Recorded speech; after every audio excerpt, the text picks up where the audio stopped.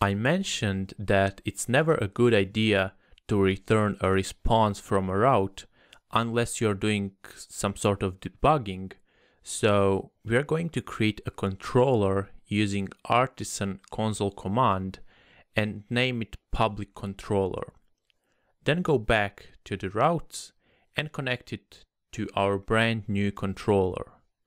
Now, the reason behind the name public controller is that I like to separate my public pages from those that are available to only registered members, and welcome page should be accessible to everyone.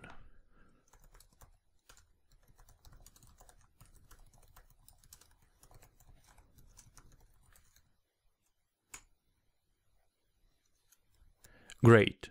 Just like that, we created a new controller. Let's double check that in controllers directory.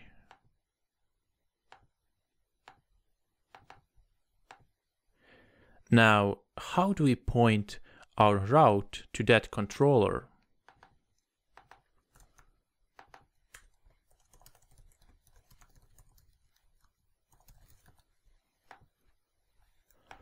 This is all we need to do.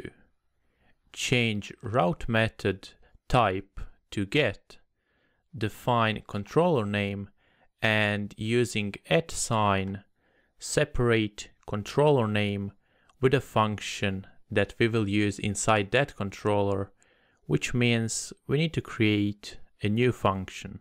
Let's do that.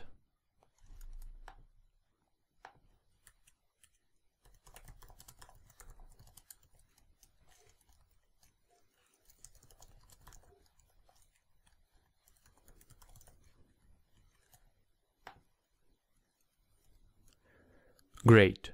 Now let's check if the site actually works as before. Everything should remain the same. Only difference is that we are returning a response from a controller and not from a router.